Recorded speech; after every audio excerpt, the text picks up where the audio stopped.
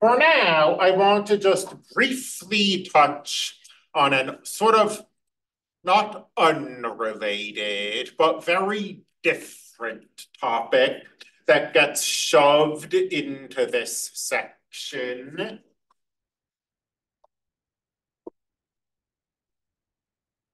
And that topic is the Wronskian.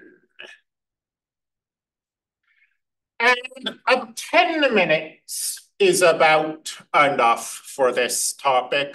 The Wronskian isn't really going to be relevant to a lot of what we do in this class. Because the Wronskian is a tool for deciding whether functions are independent.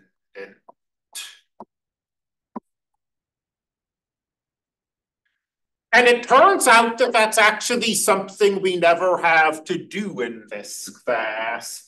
I said that on Thursday, we learn a method for solving this differential equation. Well, what it's going to turn out will happen is that method will give us both these solutions at the same time. And the method will always give independent solutions. So we'll know that the sine and the cosine are dependent because the method we use to find them always gives dependent solution. Oh, that is the opposite of what I meant to say. We'll know that the sine and the cosine are independent because the method we use to find them always gives independent solutions. Still, I'll also say, if we're working with just two functions, it's usually super obvious whether they're dependent or independent. If you have the sine of x and e to the x, is one of those a constant multiple of the other? No, they're independent. No fancy techniques need apply. Still, the Wronskian of two functions it looks a bit like the product rule from calculus, if you remember that. It looks even more like the numerator in the quotient rule, again from calculus. What the Wronskian is, if you've seen this notation before, but the Wronskian is a determinant of a matrix of functions. If that doesn't mean anything to you, don't worry about it. You can think of the Wronskian as just being that combination of functions and derivatives.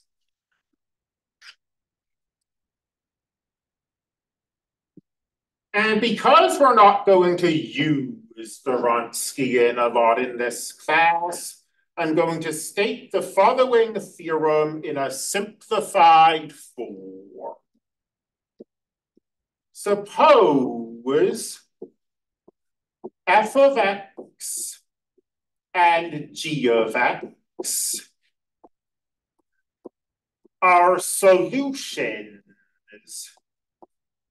to a second order linear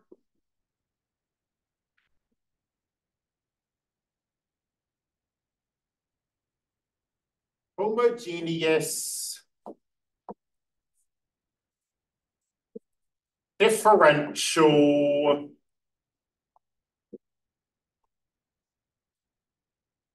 equation.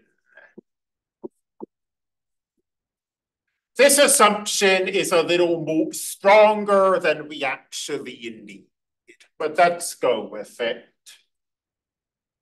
Then we can define the Wronskian of f and g. And the Wronskian of f and g is a function.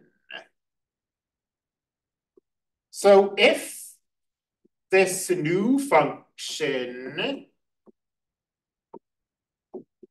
is ever 0, it is always 0, and the functions are dependent. Again, not wanting to get into this too far because linear algebra is not the prereq for this course. In fact, on our course rotation, we have this before linear algebra. But this might seem very arbitrary if you've seen determinants before. A matrix has a determinant of 0 if its columns are dependent. So here, the columns of this matrix are corresponding to the functions f and g. And if the determinant is 0, then the functions are dependent. So it's very similar to that linear algebra result.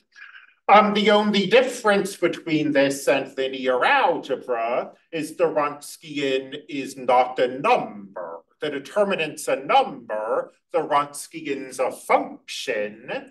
So you might think, well, a function, it doesn't really make sense to ask if a function is 0, right? I mean, a function, maybe it's sometimes 0, but other times it isn't.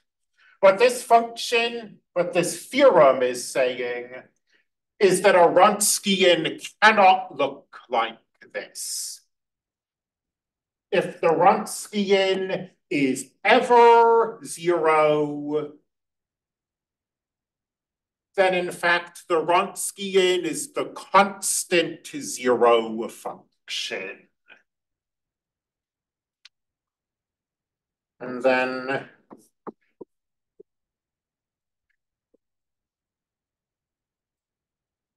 so our two options are that the Wronskian is the 0 function and they're dependent, or the Wronskian is not the 0 function and f and g are independent.